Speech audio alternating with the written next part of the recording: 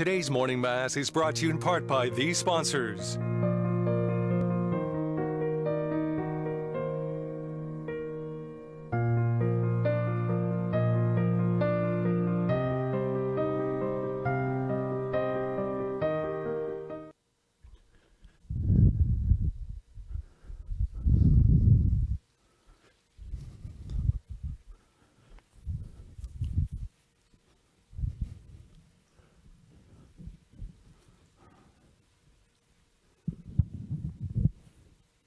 Good morning.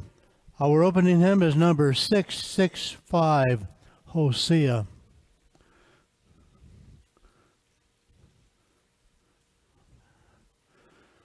Come back to me with all your heart. Don't let fear keep us apart.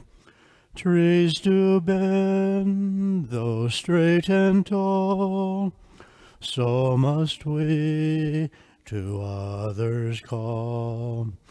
Long have I waited for your coming home to me, and living deeply our new life.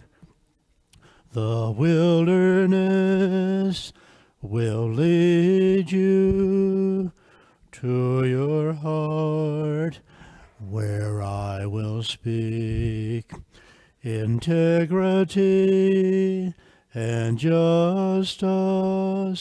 With tenderness you shall know. Long have I waited for your coming home to me, and living deeply our new life.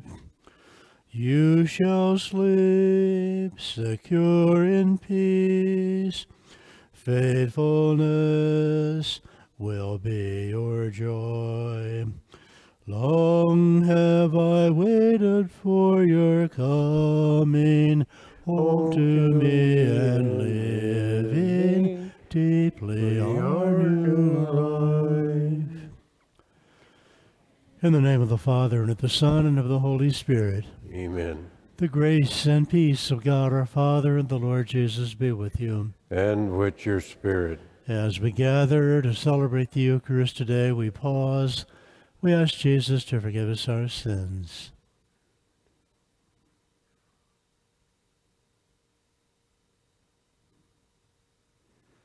I confess to Almighty God and to you, my brothers and sisters, that I have greatly sinned in my thoughts and in my words, in what I have done and in what I have failed to do, through my fault, through my most grievous fault. Therefore I ask the Blessed Mary, ever Virgin, all the angels and saints, and to you, my brothers and sisters, to pray for me to the Lord our God. The Almighty God have mercy on us, forgive us our sins, and bring us to life everlasting. Lord, have mercy.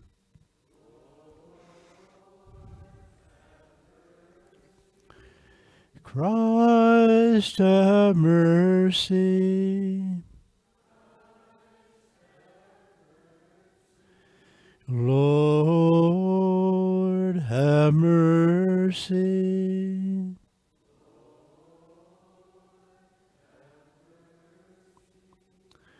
Let us pray.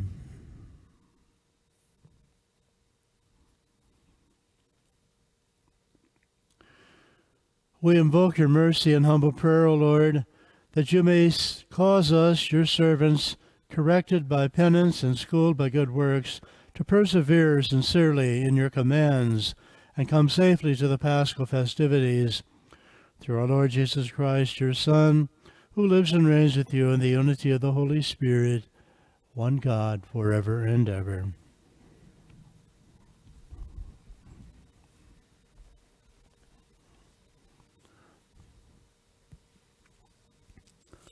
Reading from the book of Exodus. The Lord said to Moses, "Go down at once to your people, whom you brought out of the land of Egypt, for they have become depraved. They have soon turned aside from the way I pointed out to them, making for themselves a molten calf and worshiping it, sacrificing to it, and crying out, "This is your God, O Israel, who brought you out of the land of Egypt." The Lord said to Moses, "I see how stiff-necked this people is. Let me alone then, that my wrath may blaze up against them to consume them. Then I will make of you a great nation." But Moses implored the Lord, his God, saying, "Why, O Lord, should your wrath blaze up against your own people, whom you brought out of the land of Egypt with such great power and with so strong a hand? Why should the Egyptians say, 'With evil intent he brought them out, that he might kill them in the mountains and exterminate them from the face of the earth'? Let your blazing wrath die down. Relent in punishing your people. Remember your servants, Abraham, Isaac, and Israel, and how you swore to them by your own self, saying, 'I will make your descendants as numerous as the stars in the sky, and all this land I promised I will give your descendants as their perpetual heritage.' So the Lord relented in the punishment he had threatened to inflict on his people." The word of the Lord. Thanks be to God. Remember us, O Lord, as you favor your people. Remember us, O Lord, as you favor your people. Our fathers made a calf in Horeb and adored a molten image. They exchanged their glory for the image of a grass-eating bullock. Remember us, O Lord, as you favor your people. They forgot the God who had saved them, who had done great deeds in Egypt, wondrous deeds in the land of Ham, terrible things at the Red Sea. Remember us, O Lord, as you favor your people. Then he spoke of exterminating them, but Moses, his chosen one, withstood him in the breach to turn back his destructive wrath. Remember us, O Lord, as you favored.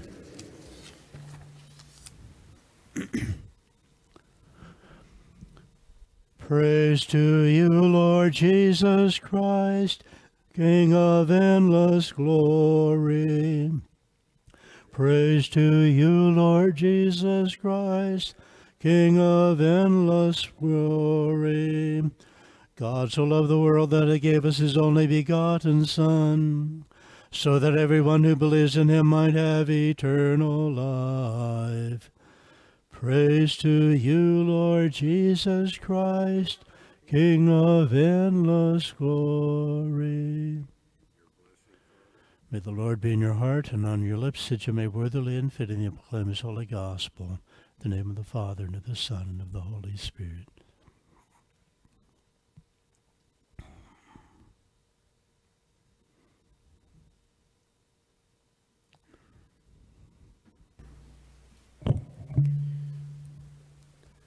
The Lord be with you.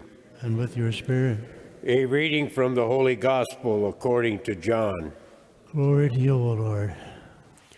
Jesus said to the Jews, "If I testify on my own behalf, my testimony is not true. But there is another who testifies on my behalf, and I know that the testimony he gives on my behalf is true. You sent emissaries to John, and he testified to the truth. I do not accept human testimony, but I say this so that you may be saved. He was a burning and shining lamp, and for a while you were content to rejoice in his light. But I have testimony greater than John's, the works that the Father gave me to accomplish. These works that I perform testify on my behalf that the Father has sent me. Moreover, the Father who sent me has testified on my behalf. But you have never heard his voice, nor seen his form, and you do not have his word remaining in you, because you do not believe in the one whom he has sent. You search the Scriptures because you think you have eternal life through them. Even they testify on my behalf. But you do not want to come to me to have life. I do not accept human praise. Moreover, I know that you do not have the love of God in you. I came in the name of my Father, but you do not accept me. Yet if another comes in his own name, you will accept him. How can you believe when you accept praise from one another and do not seek the praise that comes from only God? Do not think that I will accuse you before my Father. The one who will accuse you is Moses, in whom you have placed your hope. For if you had believed Moses, you would have believed me, because he wrote about me. But if you do not believe his writings, how will you believe my words? The Gospel of the Lord. Praise be to you, Lord Jesus Christ. In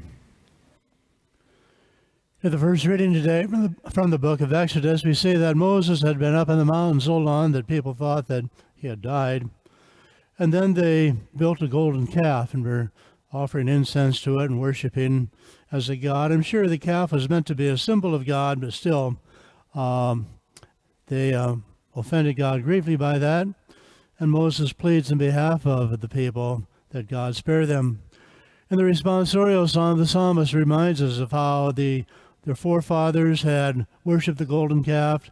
They forgot about all the mighty deeds that God had worked for them in Egypt to bring them out of Egypt from slavery, how he took care of them in the desert, and yet they forgot about the God who had saved them. In the responsorial psalm, we're reminded that God loved us so much that he sent his only begotten Son to be our Savior, and through him we have the hope of eternal life. All we have to do is look at the crucifix to realize what God has done for us, and yet it's so easy for people today to forget about that and become so caught up with their own lives and their own worship and world. I'm often disappointed. On Holy Week, we don't have school on Holy Thursday, Good Friday, or Easter Monday. We don't have school those days, so we can refocus on the liturgies, the most important liturgies of the year. And yet, so many people see that as a great opportunity to go skiing in Colorado and taking a break, and sometimes even find it hard to get to Mass on Easter Sunday. We've forgotten the mighty words that God has done for us. We've forgotten that God the Son suffered and died on the cross for us and rose from the dead so that we might have the glories of eternal life. So we have to always constantly remind ourselves of what God has done for us and then try to remain faithful to him always. And I'm sure that's why you come to daily Mass as often as you can or every day to remind ourselves and remind you of God's mighty works.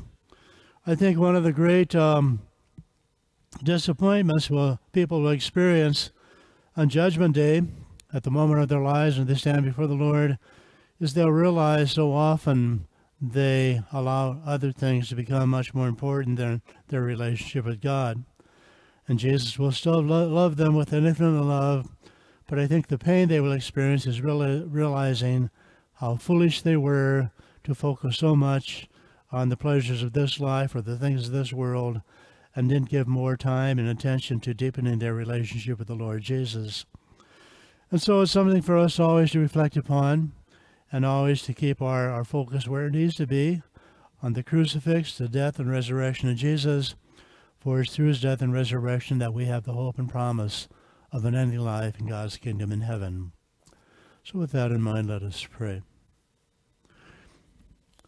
O God, our Heavenly Father, out of love for us, you sent your only begotten Son to be our Savior. Through his death and resurrection, we have the hope of eternal life. Aware of your great love and his, we come to you with confidence this morning and humbly ask you to grant us these favors and petitions. For our Holy Father, Pope Francis, our Archbishop George Lucas, Bishop Conley, and Bishop Hannafeld, and for all leaders in the Church, we pray to the Lord. Lord, hear our prayer. That school programs throughout the state of Nebraska and across the nation will promote and stress the practice of the virtue of chastity as a better choice than choosing to have an abortion. We pray to the Lord. Lord, hear our prayer. For the people of the Ukraine, whose cities have been bombed, homes, schools, and hospitals have been destroyed, that they may be successful in stopping the advance of Russian forces and maintain their national independence. We pray to the Lord. Lord, hear our prayer. For all who are ill, that they may experience the healing presence of Jesus, we pray to the Lord. Lord, hear our prayer. And for all who have died, that they may know the joys of eternal life, we pray to the Lord. Lord, hear our prayer. For more vocations to the priesthood and religious life, we pray to the Lord. Lord, hear our prayer. For sufficient rain throughout the planting and growing season, we pray to the Lord. Lord, hear our prayer. And for all of our unspoken needs and intentions, let us now pause and pray to the Lord in silence.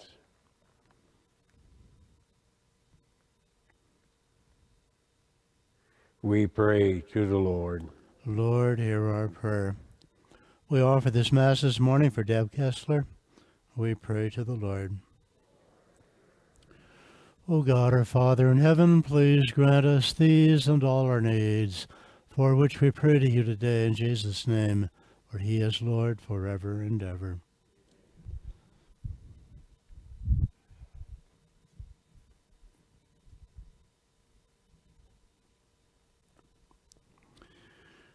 Blessed are you, Lord, God of all creation. Through your goodness we have this bread to offer, which earth has given and human hands have made. It will become for us the bread of life.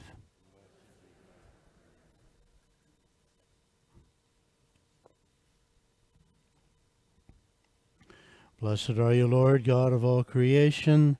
Through your goodness we have this wine to offer, fruit of the vine and work of human hands. It will become our spiritual drink.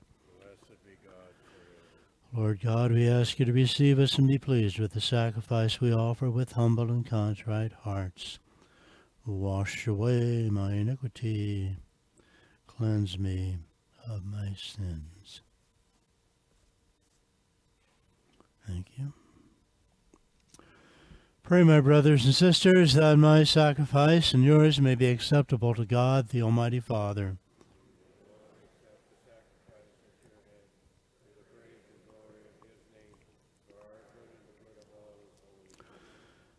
Grant, we pray, Almighty God, that what we offer in sacrifice may cleanse us of our frailty from every evil, and always grant us your protection through Christ our Lord. The Lord be with you. Lift up your hearts. Let us give thanks to the Lord our God. It is truly right to give you thanks, truly just to give you glory, Father most holy, for you are the one God living and true, existing before all ages and abiding for all eternity, dwelling in unapproachable light. Yet you who alone are good, the source of life, have made all that is, so that you might fill your creatures with every blessing, and bring joy to many of them by the glory of your light. And so in the presence of countless hosts of angels who serve you day and night, and gazing upon the glory of your face, glorify you without ceasing. With them we do confess your name in exaltation, giving voice to every creature under the heavens, as we acclaim. Holy, holy, holy, Lord God of hosts. Heaven and earth are full of your glory. Hosanna, Hosanna in the highest. Such is he who comes in the name of the Lord. Hosanna, Hosanna in the highest. We give you praise, Father most holy, for you are great, and you have fashioned all your works in wisdom and love. You formed man in your own image and entrusted the whole world to his care, so that in serving you alone, the Creator, he might have dominion over all creatures. And when through disobedience he had lost your friendship, you did not abandon him to the domain of death, for you came in mercy to the aid of all, so that those who might seek you might find you. Time and time again you offered them covenants, and through the prophets taught them to look forward to salvation. And you so loved the world, Father most holy, that in the fullness of time you sent your only beloved Son to be our Savior. Made incarnate by the power of the Holy Spirit, and born of the Virgin Mary, he shared our human nature in all things but sin. To the poor he proclaimed the good news of salvation, to prisoners freedom, to the sorrowful of heart joy. To accomplish your plan, he gave himself up to death, and rising from the dead, he destroyed death and restored life. And that we might live no longer for ourselves, but for him who died and rose again for us, he sent the Holy Spirit from you, Father, as the first fruits to those who believe, so that, bringing to perfection his work in the world, he might sanctify creation to the full. And therefore, Lord, we pray, may the same Holy Spirit graciously sanctify these offerings, that they may become the body and blood of your Son, our Lord Jesus Christ, for the celebration of this great mystery, which he himself left us as an everlasting covenant. For when the hour had come for him to be glorified by you, Father most holy, having loved those who were his own in the world, he loved them to the end.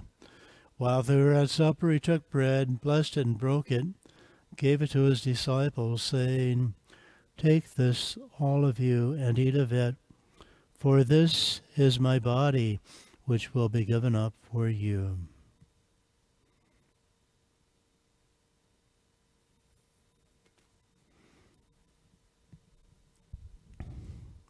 In a similar way, taking the chalice filled with the fruit of the vine, and giving thanks, he gave it to his disciples, saying, Take this, all of you, and drink from it, for this is the chalice of my blood, the blood of the new and eternal covenant, which will be poured out for you and for many for the forgiveness of sins. Do this in memory of me.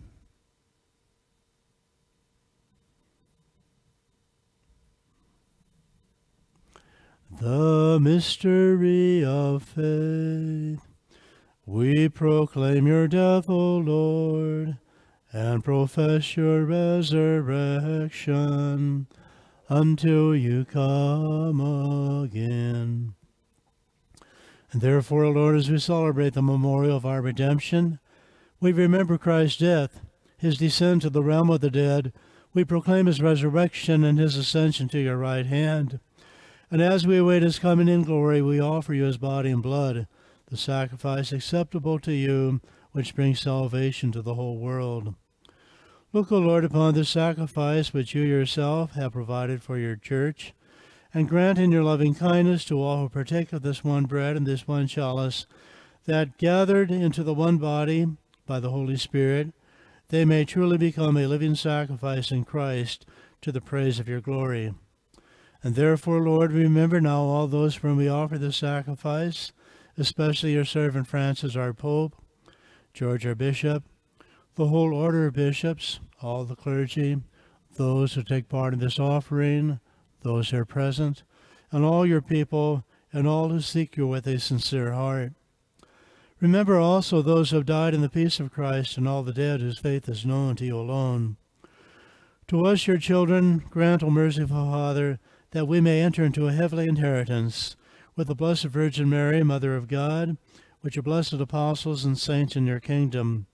There, with the whole of creation, freed from the corruption of sin and death, may we glorify you through Christ our Lord, through whom you bestow on the world all that is good. Through him, with him, and in him, O God, Almighty Father, in the unity of the Holy Spirit, all glory and honor is yours forever and ever. Amen. At the Savior's command, informed by divine teaching, we dare to say, Our Father, who art in heaven, hallowed be thy name. Thy kingdom come, thy will be done, on earth as it is in heaven. Give us this day our daily bread, and forgive us our trespasses, as we forgive those who trespass against us. And lead us not into temptation, but deliver us from evil. Deliver us, Lord, we pray, from every evil. Graciously grant peace in our days, that by the help of your mercy we may be always free from sin and safe from all distress, as we await your blessed hope and coming of our Savior, Jesus Christ. For the kingdom and the power and the glory are yours now and forever. Lord Jesus Christ, who said to your apostles, Peace I leave you, my peace I give you, look not on our sins, but on the faith of your church, and graciously grant her peace and unity in accordance with your will, who lives and reigns forever and ever. Amen. The peace of the Lord be with all of you. And with your spirit. Let us offer each other a sign of peace. Peace.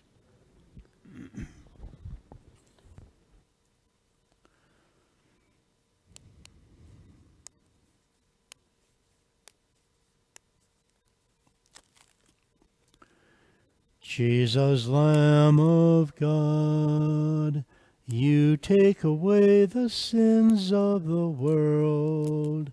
Have mercy on us.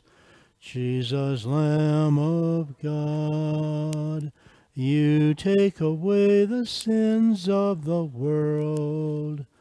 Have mercy on us.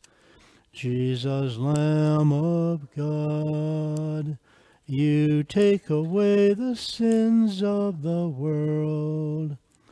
Grant us your peace.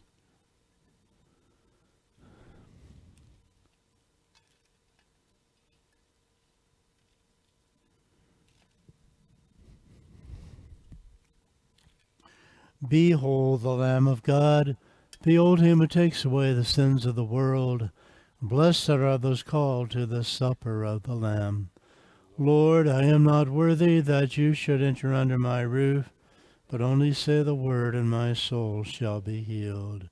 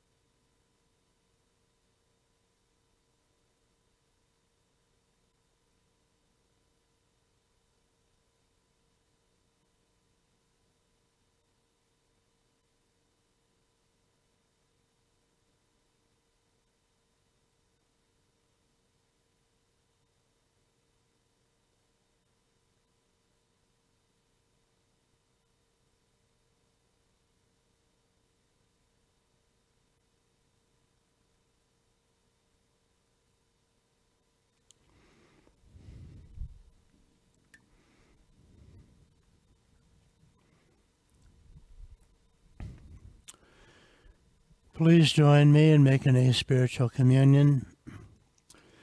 Jesus, I believe you are present in the most holy sacrament.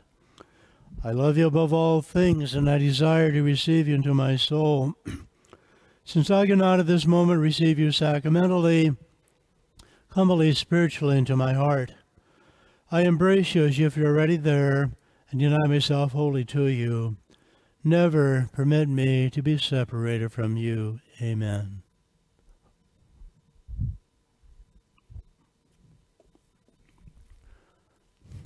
Our communion hymn is number 326.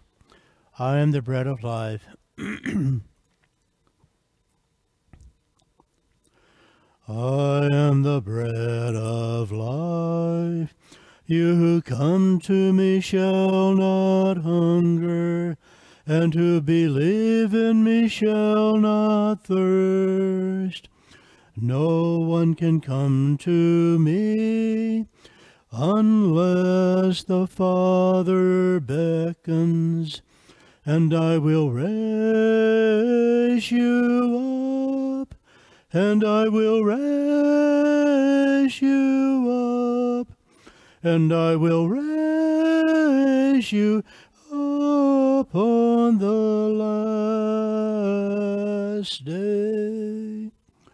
The bread that I will give is my flesh for the life of the world. And if you eat of this bread, you shall live forever. You shall live forever. And I will raise you up, and I will raise you up, and I will raise you up on the last day.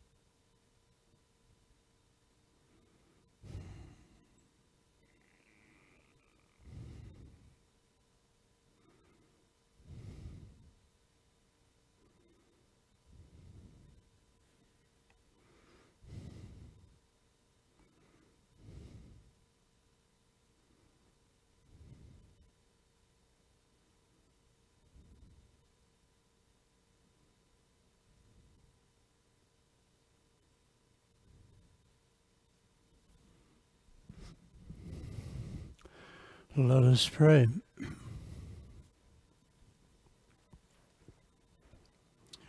May the sacrament which we have received purify us, we pray, O Lord, and grant your servants freedom from all blame, that those bound by a guilty conscience may glory in the fullness of heavenly remedy through Christ our Lord. Amen.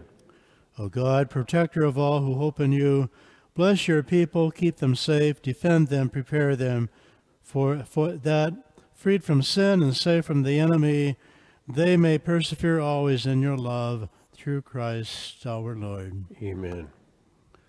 The Lord be with you. And with your spirit. May Almighty God bless you and grant you his peace.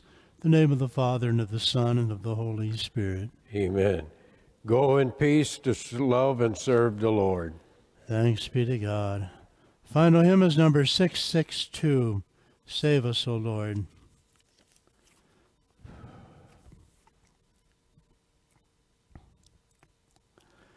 Save us, O Lord, carry us back, rouse your power and come. Rescue your people, show us your face, bring us back. O Shepherd of Israel, hear us. Return, and we shall be saved. Arise, O Lord, hear our cries, O Lord. bring us back. Save us, O Lord, carry us back. Rouse your power and come. Rescue your people, show us your face. Bring us back. How long will you hide from your people? We long to see your face. Give ear to us, draw near to us, Lord God of hosts. Save us, O Lord, carry us back. Rouse your power and come. Rescue your people, show us your face. Bring us. Today's morning mass is brought to you in part by these sponsors: